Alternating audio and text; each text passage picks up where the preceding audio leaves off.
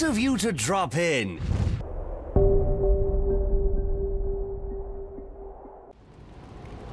Hej, cześć, siemano wam wszystkim, ludzie z tej strony Jack. Witam się z wami bardzo serdecznie w kolejnym odcinku Zagrajmy w Batman Arkham Origins.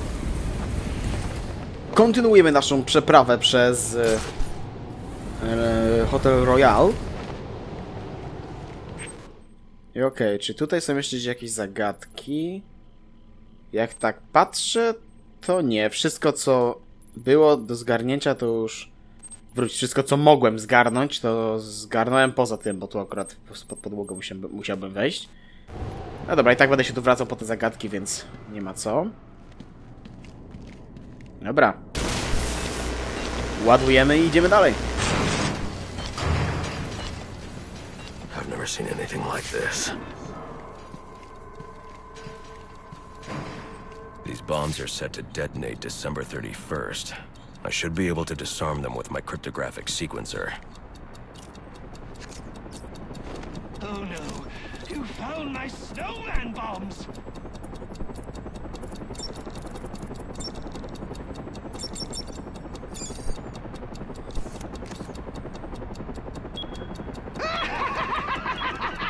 Oh, you just couldn't wait till New Year's, huh? Oh, guess the fireworks are going off early!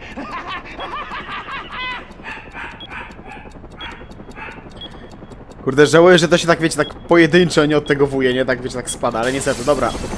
Zjeżdżamy przez okno w takim razie.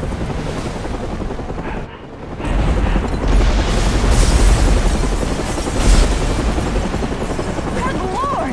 I don't believe it! Tell me we're still getting this? Yeah, we're still live. This is Vicky Vale reporting live from the Gotham Royal Hotel, where there has just been a massive explosion. And now it appears the Batman has been blown from the building by the blast and is somehow hanging from the bottom of our helicopter. What's this? Several armed men have gathered on a balcony. Those men have guns. We gotta go. We wait for him to jump. It's not worth it, Vicky. After years of on and off unconfirmed sightings with no recorded video, we've seen the Bat twice tonight and caught him on film. Could this be the turning of a new leaf for the mysterious vigilante? Is he about to become a public figure? One thing's for sure, after what I've seen him do tonight, he's on his way to becoming a household name. You saw it here tonight, the Batman on live television. This is Vicky Vale signing off. Patience, mis hermanos. Let the Bat have his fun. Nietoperz to właśnie rłoi dupsko, jakby się zauważył, gościu.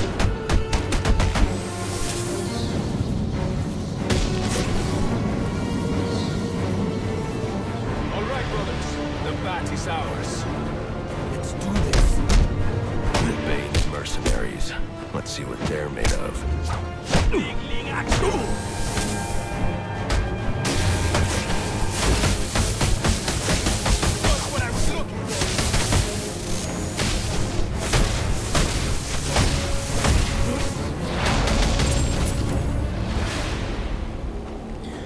No, jak widać, nie są żadnym wyzwaniem.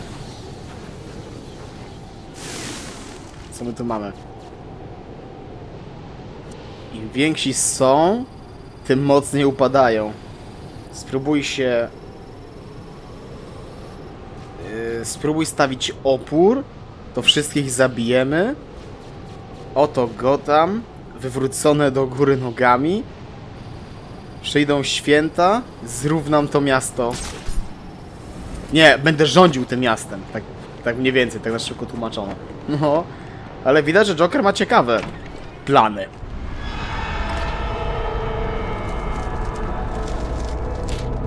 Jeszcze więcej trupów, nie? Sir, I've just seen the explosion of the Gotham Royal on the news. The hotel guests, are they safe? Not now, Alfred. Sir, are you all right? Your voice... I'm fine, Alfred. I've dealt with psychopaths before, but this... Sir, I strongly suggest you call in Captain Gordon. He could be a valuable ally for you. I don't need any allies. No tu się bym akurat nie zgodził, wiesz, Batek? I see the Joker's men here have been eliminated. Good work. But remember, our primary objective is the Bat. We must remain vigilant. He will not get past us. And this is the only way to the penthouse. We can hope you're right. but only time will test your words. The bat is coming. Boys. Too bad. Your boss and I made a deal, and getting to cheer you on is part of it. Okej, tak jak mówiłem, mam kolejne pomieszczenie łowcy. Zobaczmy, jak to wygląda. Z szybu, żelem, z za rogu i z gzymsu. No bez przewróceń tego nie zrobię, ale może się uda coś innego. Dobra. Z szybu, żel, róg ze zwisu. Okej, tu mogę tego zgarnąć z gzymsu. Z szybu też. Czy mogę zrobić coś z żelem? Niestety chyba nie. Znowu, kurde, kolejne pomieszczenie łowcy, z którym...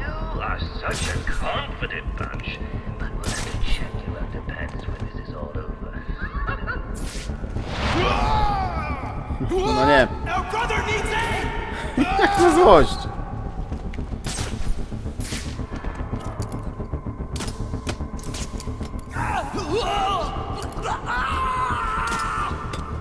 Anyone? Brothers! Get to him now! Avenge me!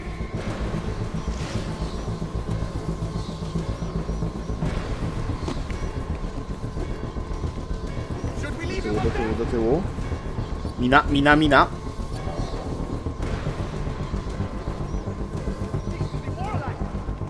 must be above! Search everywhere!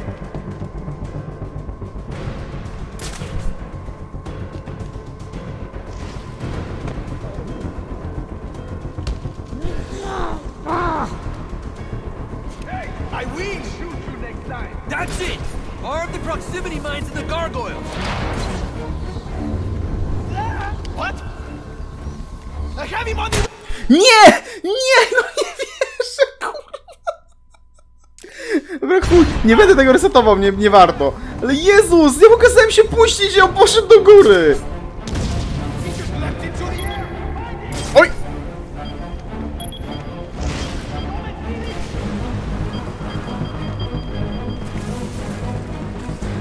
No tak, zapomniałem o tych gargulcach. Że to zaminowane, ale na szczęście nie tyczy się to stania na tej lince, więc...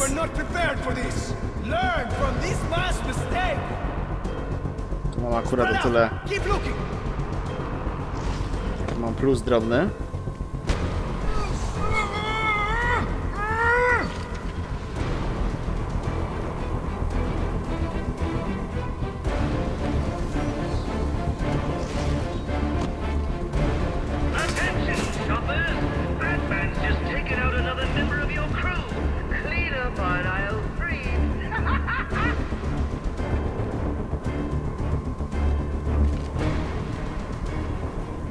No come on! Jak na złość teraz, kurde.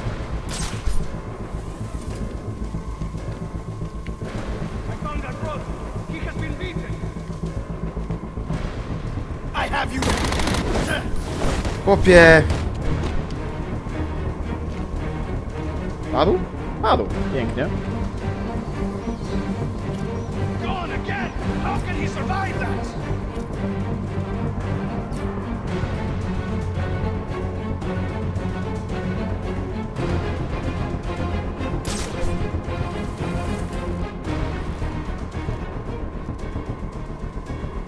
Jest! Zdążyłem.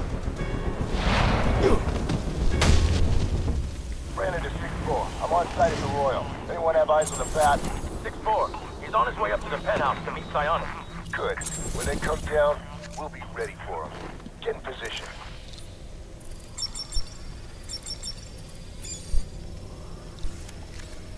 What? Ej, co? Jak mi to hasło przyjęło?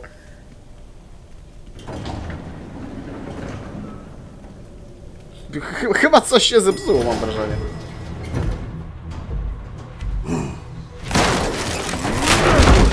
Kurde, ale... Proszę, Bane widać ogarnięty. Nie dał się zrobić, nie rozwijałem. Nice of you to drop in. And just in time. He's my payaso. Remember, you gave your word. You have 1 minute. Do they even have manners where he comes from? You see, it's a tradition in my house to open one present each on Christmas Eve. How about this one?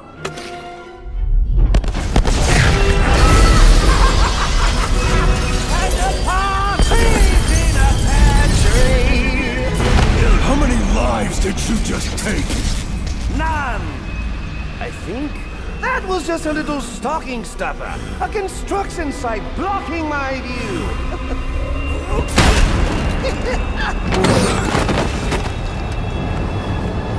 But this one isn't.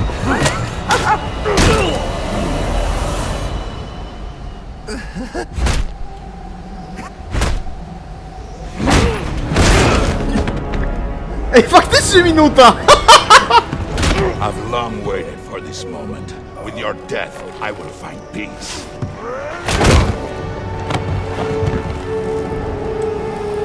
Ja pierdzielę. Ej, faktycznie, myślę, że to będzie minuta tak faktycznie. Naprawdę. Pomyślcie, że tak mniej więcej minuta minęła. No 50 sekund co najmniej. Ale to jest naprawdę ciekawe. And now, the moment you've all been waiting for, I present to you the death of the Batman.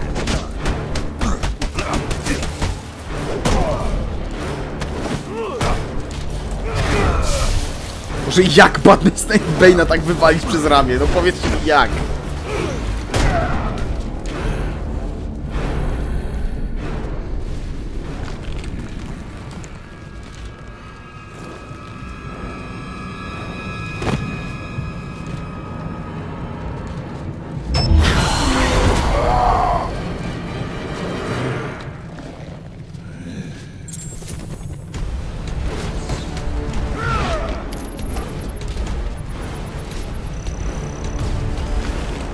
Nie, to nie wiedział, dobra. Come on! Beg for mercy. Nie!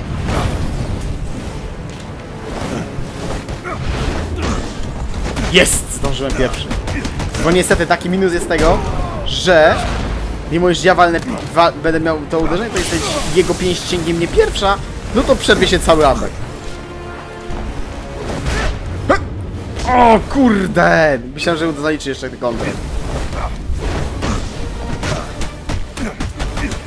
Dobra, musimy go dalej.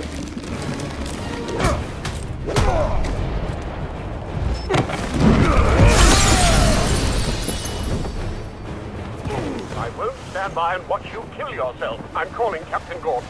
No, not now.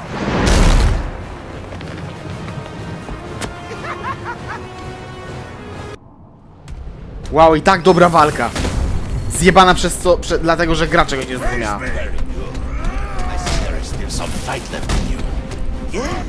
Now beat it out of him! Fight me. Gordon is on his way, sir. You have to hold Bane off until he arrives.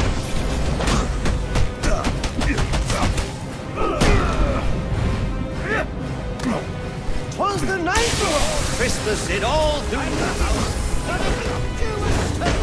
Oh, well, if that was so, few more blows to the head and he won't be anymore. When I'm done with him, I'll be coming for you. Stand your ground. Hey, he's a man. If he can't do it, I'll shoot him. Ooh! He hit you so hard it hurt me.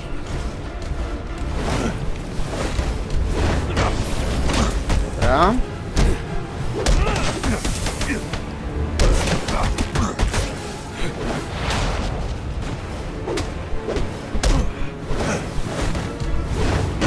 Oh, come on, at least make a fight out of it. I want my money, sir. $50 million worth. By my hand. I will hear you scream. Nie. Nie usłyszysz.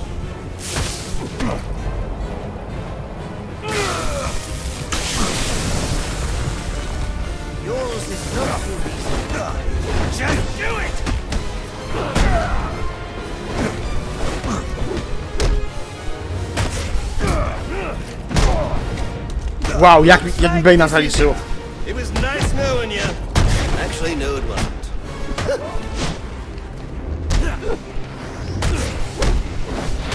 Lewa. Ej, czemu zawsze na kontrę na Bane schodzi mi ta kombinacja?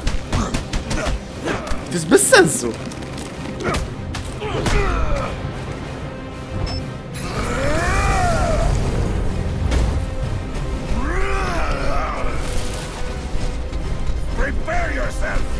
Ja patrzę, to nie jest kurde jak w Arkham Asylum, że zaczął teraz tak, wiecie, go grzmotnąć po pysku i on leciał potem na oślep, nie?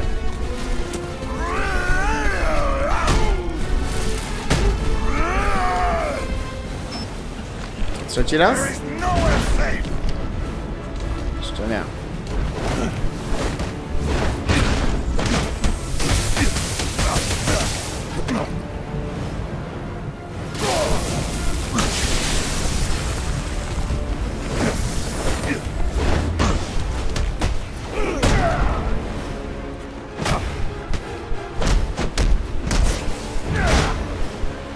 Aha! XD?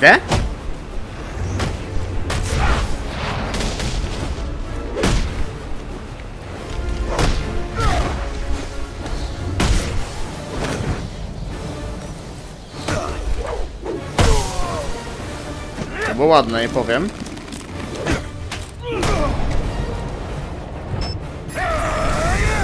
Bo ma resztówkę życia i to mu nie zjechało w ogóle, czy to już dobra, czy to już jest teraz.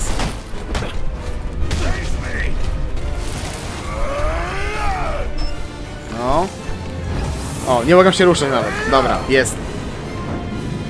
No i to już jest po prostu oskryptowana scenka. You just ran out of time. Now this is what I call a party!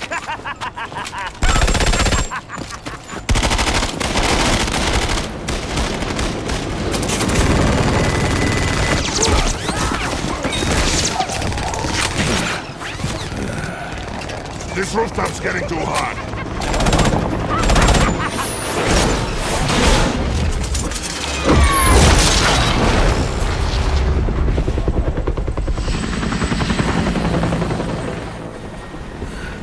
You got off easy.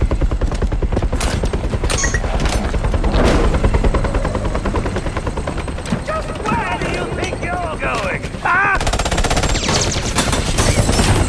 Widzieliśmy mu tracker, ale pewnie działa tak, że jeszcze nie ma niewidki, to jest taki trudno widoczny, więc ktoś tego chyba jeszcze nie masz tam na plecach, jakby to ściągnie, nie? No, to oczywiście, można mieć Jokera z głowy, ale nie, bo Batek jest batuchem i musi po prostu Jokera uratować. Back for more, eh?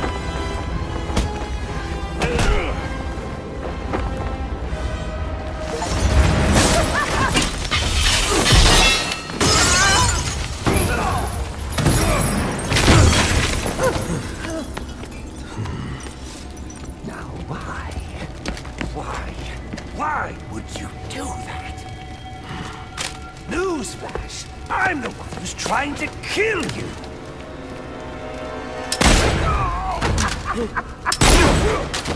Those were two very, very bad men. Ooh, the things they've done. You really don't want to know. They deserved death. Just like me. Freeze! Don't move, freak! I think he's talking to you. To jest służby innego, nie? Take him down! Down!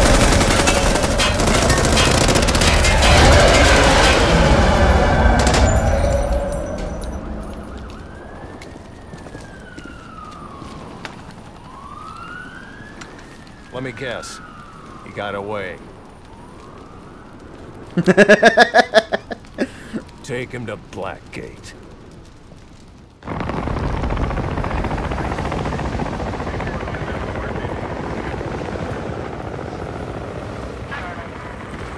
Where'd he go? Huh? The Bat. Your partner. My partner? Who else would jump off a building to save your sorry ass? You know, officer. I was wondering the same thing myself.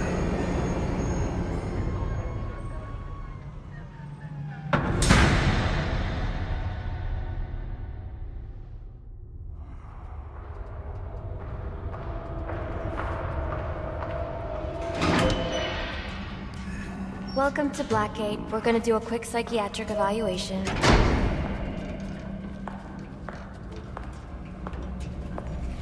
Bad day, huh? Cops in this city. Always beating on the sick and defenseless. Tell me something, dear. Have you ever had a really bad day? And what do you mean by that? You of all people should know. There's nothing so cruel as memory. The pointy, biting little thunderbolts, unwanted party crashers screaming through your synapses. Inescapable, unrelenting, not at all friendly. You can't even escape into madness. And then you meet someone who changes your life. And you feel that you don't even know who you are anymore. Isn't it funny how one little encounter can cleave off little pieces of your past, deform your memories and persona until you rethink your whole identity? And as you realize how foolish it all is, your laughter reverberates off the walls of your own emptiness. Okay. I'm gonna need more specifics. How about we try some word association?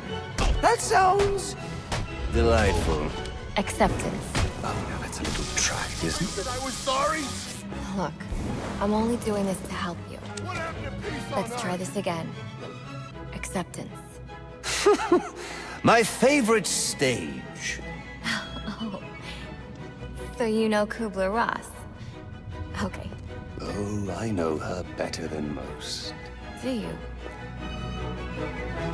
What about Bane? Scrambled eggs. Mm-hmm. Humility. Bathroom stalls. By the seaside. Smell vaguely of sea salt and the artificial lemon scent of cleaning products. Really? Okay. What about betrayal? A doormat, a cat hat, a cellophane bodysuit, and electrodes. Okay. Obsession. Gunpowder. Lots of gunpowder. I see. Okay. How about truth? Ooh, purple sequins.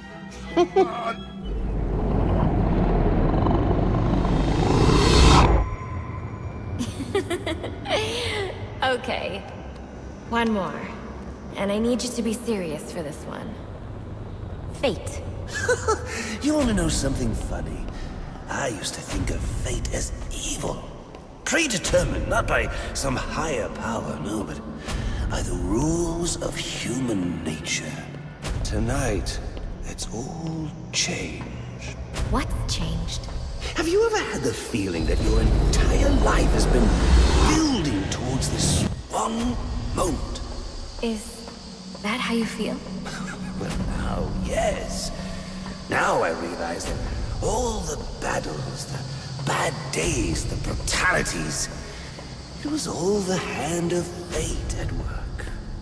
So now you see fate differently? Absolutely. Now I understand there are no chance encounters. It was all meant to be. Everything leading up to who I've met tonight.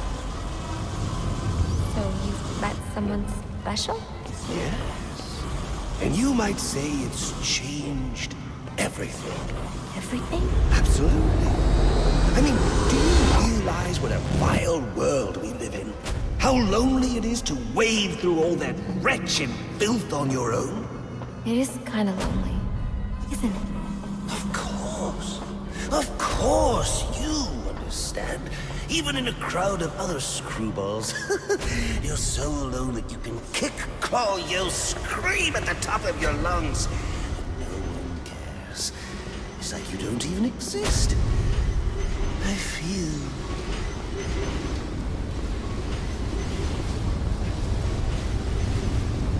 And how does that make you feel?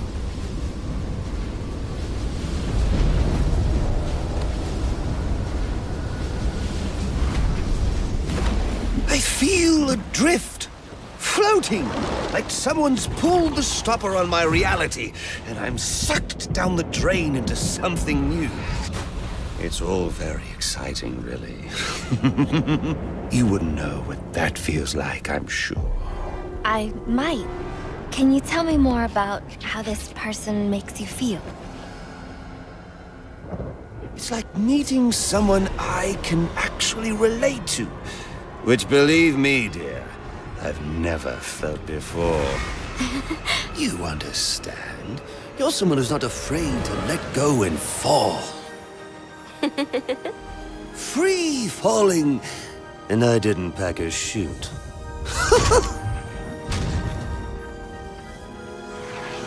Do you know what I mean? Yes. Yes, I do. I figured you would. So, may I ask, who is this person? Oh, someone very, very special. But whose real name I don't even know yet. My name's Harleen. Harleen Quinzel. What a pretty name. Do your friends call you Harley?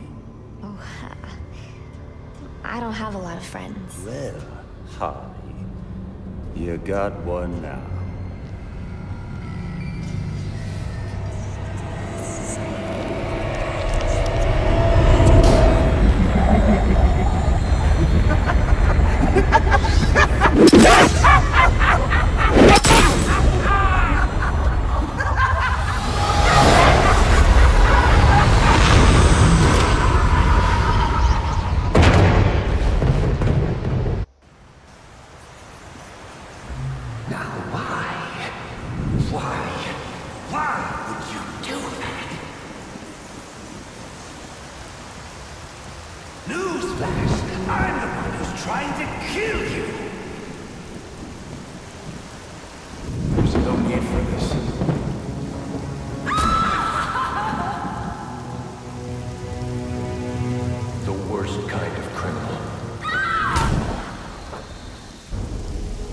Wait. Why do you do what you do? Master Bruce, it might be a bit anticlimactic, but I hoped you might finally be ready to celebrate Christmas Eve, now that the Joker's behind bars. Bane is still out there. I've got to locate the signal from the tracker I placed on him. Even you must eat, sir. If you hadn't called the police, he'd already be in custody. Dispatch, this is Delta 47. You know, I made a promise of my own to your parents. No sign of any casualties. Not now, Alfred. The story back at the precinct. Place is evac. Found bombs under the foundation. Some kind of hopped-up freak. Must have been 400 pounds of muscle. Took 6 cops to gun that bastard down. Yeah, I saw the body in the morgue. Couldn't believe it. Sounds like this could be Bane or one of his men. If I hurry to the GCPD morgue, I can inspect the body and the autopsy report. Well, before you leave, I've run some tests on the compound you found at the steel mill. Looks like a match for your globular projectile for non-lethal restraint. You mean the glue grenade? Indeed. The resin has finished curing. It's at your workbench. Of course, I'd recommend testing it here in the lab before you go, but I'm sure you won't listen to me. You never do. I mam ostatni gadżet. Czyli właśnie granat klejowy.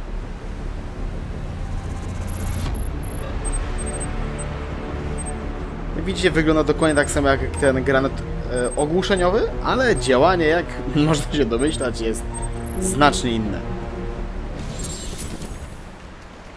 So I take it you won't be testing it then? It's called field testing, Alfred. Bo jak widzicie, użycie tego granatu ogłuszeniowego, czy tam detonatora, to jest po prostu ogłuszenie, a granat klejowy, jak mówi sama nazwa, skleja naszych wrogów. Nawet wam tu mogę teraz, nie będziemy teraz jeszcze szli do kostnicy, znaczy w sumie wyjdziemy po prostu z Batcave'a, nie? Ale wam pokażę, jak właśnie działa to, akurat na wyzwaniu. Trening bojowy. Okay, więcej, gdzie jest to z jadem? Egzekutorzy w pancerzach, rękawice, użytkownicy jadu. Dobra.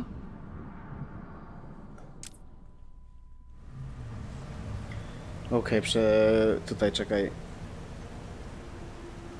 Przez tą walkę unikaj chwytów użytkownika jadu. Za pomocą specjalnej kombinacji z przewróceniem zniszcz zasobnik i pokonaj używając rękawic elektrycznych. Okej.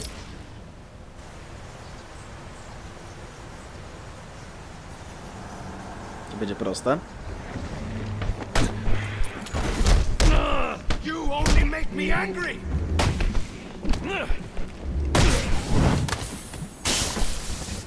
To jedno z głowy. Aj.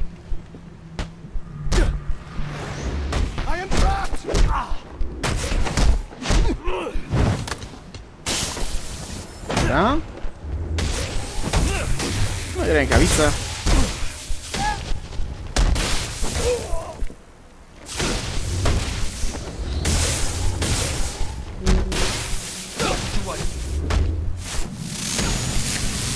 No i pięknie. Jak widzieliście, dość fajne jest to sklejenie, bądź w przypadku na przykład Arkham City czy Night zmrożenie typa w trakcie walki, ale w walce to jest takie pół na pół, bo to się lepiej przydaje do między innymi po prostu skradania się, gdzie po odpowiednich upgrade'ach mogę sobie typa po prostu taką pułapkę na trasie jego tego zostawić i on bardzo ładnie mi w to jeszcze wejdzie. Tutaj mamy właśnie z Deadshotem i tym się zajmiemy się w kolejnym odcinku. Tutaj mamy właśnie granat klejowy, szybkie, ciche przewrócenie, no i kolejne upgrados do właśnie granatu. Myślę, że jak sobie pozbieram parę tych plików poza nagraniami od Enigmy, gdzie teraz mogę już tak naprawdę dać wszystkie, które tylko jestem w stanie, no to na spokojnie uda mi się odblokować wszystkie pozostałe umiejętności. Tak więc w kolejnym odcinku myślę już będę miał pełne oba drzewka, no a my dzięki temu będziemy mogli się jeszcze pobawić trochę bardziej z na przykład fabułą, bądź nie, wróć, po prostu pobawimy się z tym. Będziemy się bawili z o właśnie, też z pobocznikami na przykład, czyli tak. Pozbieram sobie wszystkie te rzeczy, czyli tak, tych dostawców sobie ogarnę. Właśnie, też mogę te dwie wieże w końcu zrobić. I mogę też zrobić tutaj te wszystkie składy narkotyków. No i pozbierać sobie te wszystkie pakiety. No i to myślę jest naprawdę dobre. Dobra, to wiecie co? To może na koniec tego odcinka przejmijmy sobie wieżę w dzielnicy brylantów, bo to może być naprawdę, że może. To po prostu będzie bardzo przydatne, żeby się nawet tutaj szybko przemieszczać. Master Bruce, stop!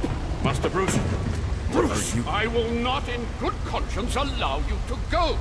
You're outmatched by these assassins. You're not some hardened vigilante. You're a young man with a trust fund and too much anger. You're in over your head, and I don't want this to be your end. Alfred, who do you see when you look at me? The boy whose shoes you used to tie every morning? The teenager you drove to his first date? While you are here every night, I am out there. The only thing between the innocent and the predator. No, not may be. I am. When the mugger or the thief stops to think twice, that is fear. That is what I am. That is why they hired assassins, because I am the reason the criminals breathe easier when the sun rises. So no, Alfred, I am not in over my head. Tonight will not be my end, but it will be theirs.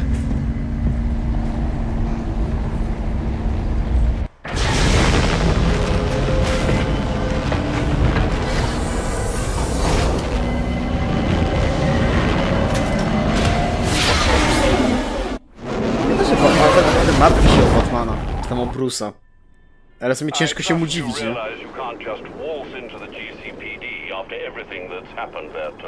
I know I can't do that. I'll have to find a way in that'll avoid detection.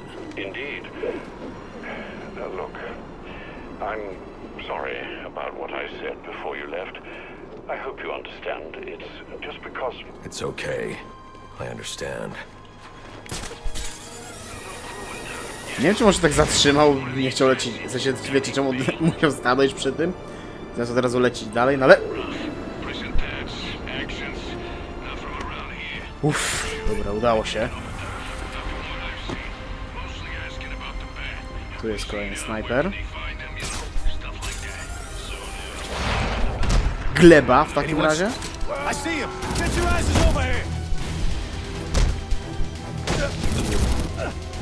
Over here! He's right here! No, ludzie, są pewne granice, nie?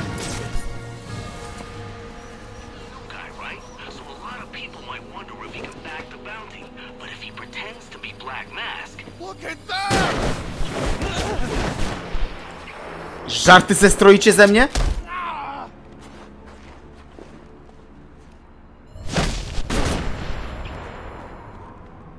A, jasne, pewnie, YOLO!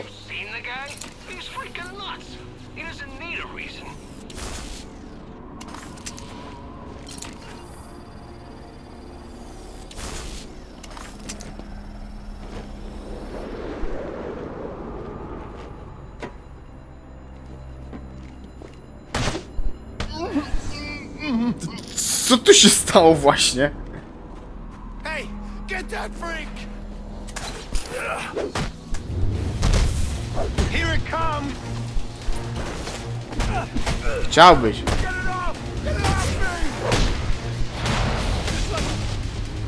Dobra, tych ci zdjęci. Slinking away, are you? I guess in the end you just didn't measure up, did you? But when the bar's been set so high, who cares?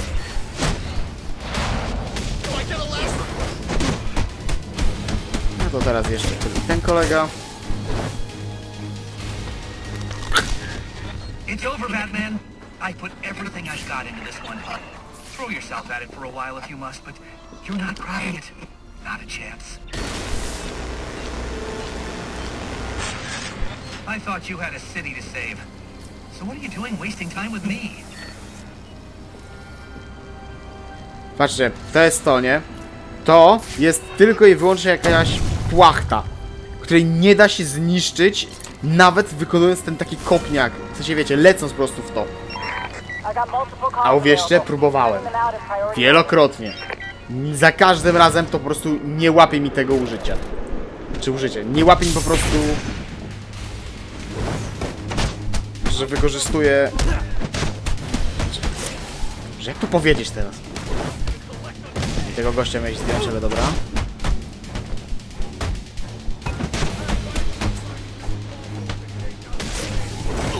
Chyba wiecie, o co mi chodzi, nie? W sensie wiecie, no, że ja po prostu lecę, nie? I gra jakby nie łapie mi uderzenia. W sensie po prostu lecę i traktuję tak zwykłą ścianę, której nie można zniszczyć. How do you like this?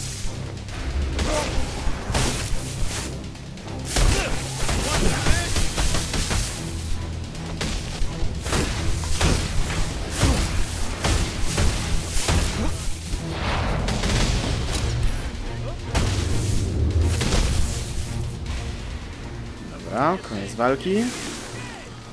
To wracamy sobie do wieży. O! I cyk, pakiecik za darmo. No i cyk level, pięknie. to od razu ulepszamy sobie rękawice. Kontrolowanie pałki. Dobra. Teraz tu. No i dzięki temu, że już to nie jest zakłócone, no to będziemy mogli normalnie sobie przejąć tę wieżę. All right, we've had our fun, but this endeavor's grown tiresome. All right, you've made your point. So why don't we just agree to disagree and go our separate ways? I don't think so. What's wrong with you? It's not like I'm backing the bad guys here. Well, not usually. You're invading people's privacy. You got how many assassins running around out there, and you're lecturing me on selling personal information? Way to prioritize. You're going after Gotham Optics next? Or maybe some telemarketers? Ooh. If that information gets into the wrong hands, people could get hurt because of you. And people do get hurt because of you. So I assume you'll be handing yourself over to the police now? That's what I thought.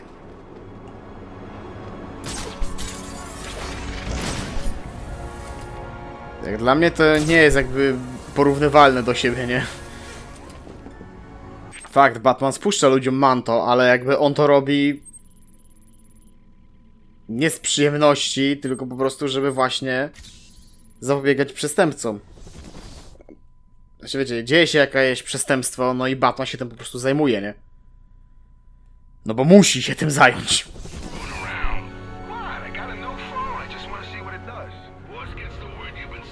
Dobra, miałem tę wieżę robić w kolejnym odcinku, ale już kurde zrobiłem jedną, no to tą drugą też mogę. Tak na koniec odcinka zrobiłem sobie ostatnią wieżę właśnie w grze.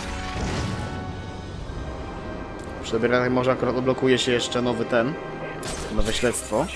Bo kolejne jest albo w Park Row, albo w mili rozrywki, z tego co kojarzę.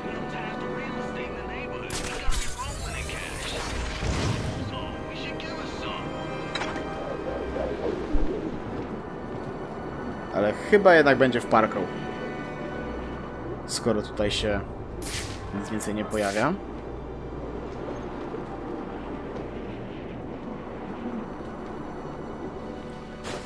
Okej.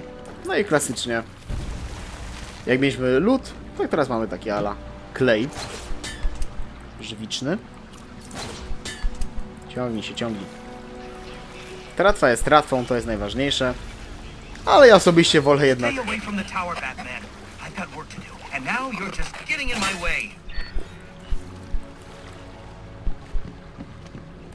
Ale ja jednak wolę ten lód, nie? Lepszy jest według mnie. No, dobrze. Dałbym się jeszcze, kurde, stegować.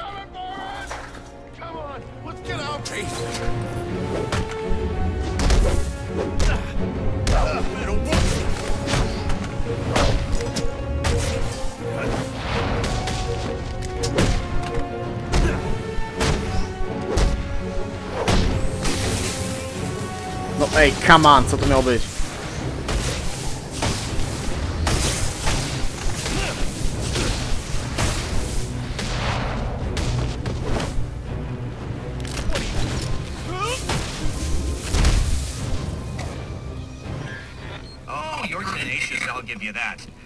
But you're still no match for my vastly superior intellect, as you'll soon discover.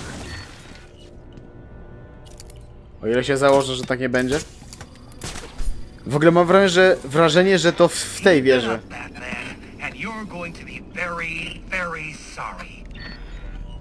Że to w tej wieży będę się odpalić ten tekst, że to jest jego magnum opus, ale coś chyba nie wyszło. Let's get in on that fight.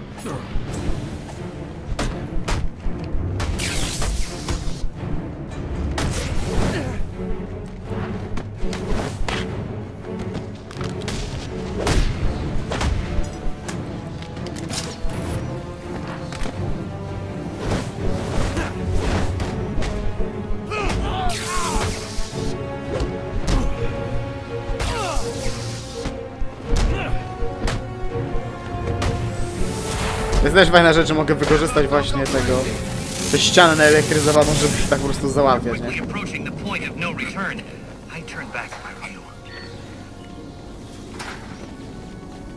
I ten Enigma, który coraz bardziej panikuje, kiedy tylko jesteśmy bliżej tej, nie?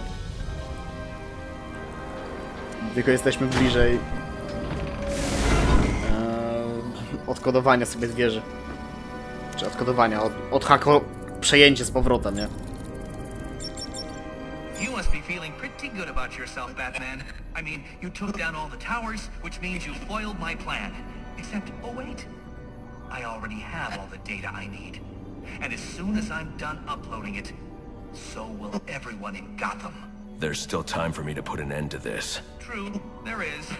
Just not very much. It was a valiant attempt, though. You get an A for effort, but an F for impact. Jedna rzecz mnie naprawdę ciekawi a propos a propos teraz właśnie tej akcji. W sensie, czy gdybym ja na przykład przed przyjęciem wież wyczyścił absolutnie wszystko, co związane z Riddlerem, czyli właśnie przejął wszystkie te pakiety i tak dalej, to czy wtedy on by miał inną gadkę a propos tego, co się stało właśnie? Czy byłoby coś innego? Wiecie, czy dalej byłoby to samo gadane, czy... Czy by gadał... Czy by nagle się tak zdziwił, że... What? Wszystkie w te zgarnąłeś? Jakim cudem? Nie? Wiesz, jest coś tego typu.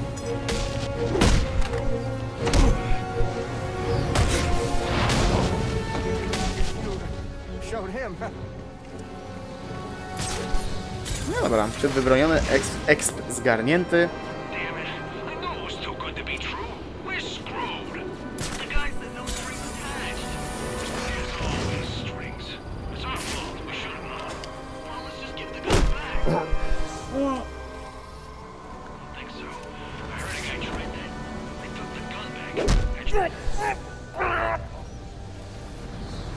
Pamiętacie tę opcję z przewróceniem po zamrożeniu kogoś? To jest to samo. Jest też robione na głośno. Dobra, skleić to. Zgarnąć pakiet. No i out. Dobra. No to co mi zostało w takim razie z takich poboczniaków? Zobaczmy za chwilkę, tylko niech to się policzy. Zobaczmy poboczniaki. Enigma, ale Enigma to jest po prostu latanie, szukanie. Co robię oczywiście poza nagraniem, bo pokazywanie tego wam to trochę mija się z celem. Kapeluszik ogarnięty. Shiva. Czarna Maska. Deadshot. To są dwie rzeczy, którymi zajmiemy się w kolejnym odcinku, czyli Deadshot i Czarna Maska. Jeden to pamiętam, że jest ktoś od Bane'a, a jedno się odblokowuje po zamknięciu gry po prostu. Po skończeniu fabuły to jest też takie... To jest po prostu szukanie zbiegów z więzienia, czy coś takiego. Którzy chyba podczas tej pierwszej akcji w Blackgate uciekli i się gdzieś zbunkrowali. Tak coś kojarzę przynajmniej, ale mogę teraz się mylić, że... Mogą coś pokręcić teraz, nie? Więc ręki nie dam sobie teraz uciąć, ale... No, mniej więcej coś takiego. O, proszę, akurat pakiecik. To poproszę. Jak już jestem obok, to zgarnę.